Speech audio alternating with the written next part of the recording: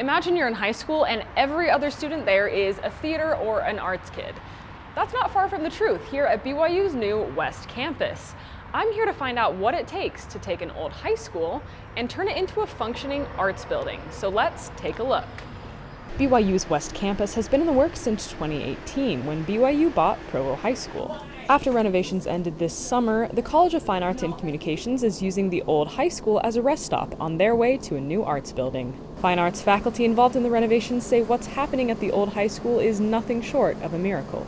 Just little miracles of finding these spaces that nobody thought would work, and then they turned into working fabulously. The kitchen is now a photography darkroom. A weight room is an art gallery, and the gymnasium became a stage. Associate Dean Rory Scanlon says students and faculty are taking the unconventional renovations in stride. They've all been excited to try it out because they like to work in a new area and try something brand new and something very different.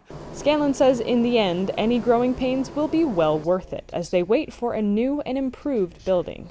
A lot of our other areas have been able to expand somewhat a little bit. The new building will have new facilities that we've never had. Once the new music building is complete in January, the Harris Fine Arts Center will be torn down to make room for a new theater and media arts building. Since it's only a temporary spot, Powell says budget decisions on West Campus had to strike a delicate balance. We wanted to make sure that this was fully operational for our college without putting too much money into it that would just be wasted when we leave from here.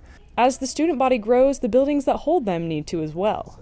Scanlon says the expansion will be a turning point for BYU's artists. We're looking at a whole new era for the arts at BYU, and we're pleased that the university and the church decided to fund that.